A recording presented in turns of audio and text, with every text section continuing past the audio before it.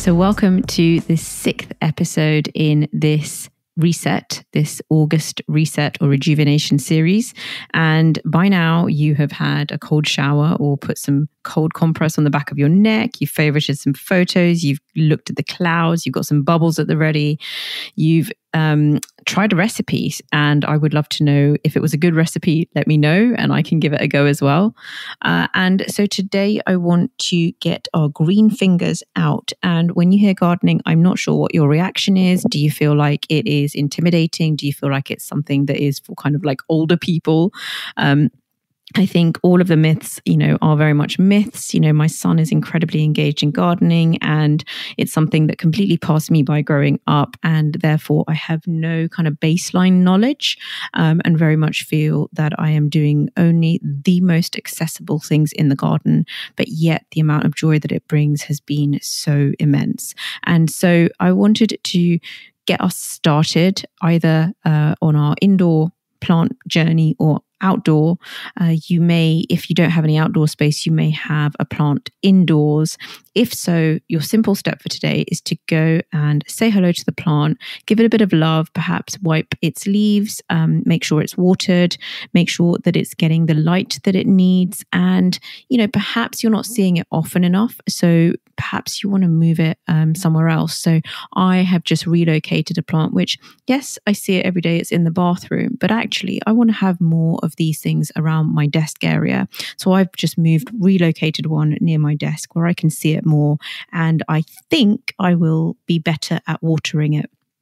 On the outside front, again, really low stakes, go out and maybe pick up some litter. We've got a litter picker, which makes that even more fun. But, just go and do some tidying if you don't feel like you're very green fingered, or get a broom and sweep the patio. Again, can be a really satisfying thing to do. If you're ready to do something a little bit more, you could tend to some existing plants in the garden, make sure that they are getting what they need, whether that's water, light, and just go and appreciate them.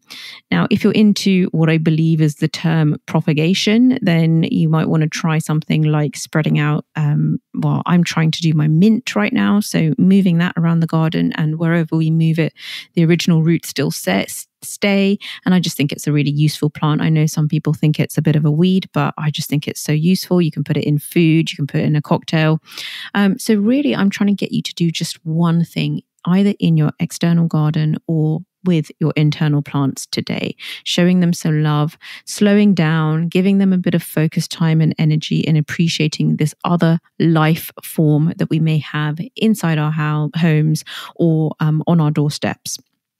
And the benefits when it comes to gardening have been proven and are multitudinous now. You have stress relief. I was talking to a client recently who was struggling with overwork and switching off. And she was saying, look, it doesn't help me when people say, look, just be really good about not looking at your laptop or your digitals. Like, that's not helpful when you have a compulsion to work. What can be helpful, though, is having meaningful alternate activities that are really at your fingertips, that don't require you to have to be at a certain location or don't require certain time constraints or other things. It's why I think often something like a food or drink can be a really easy source of comfort, because it provides us that immediate state change. But stuff like gardening, I would say, fits that bill of being something that is we can have pretty immediate access to, especially at this time of year when the days are longer.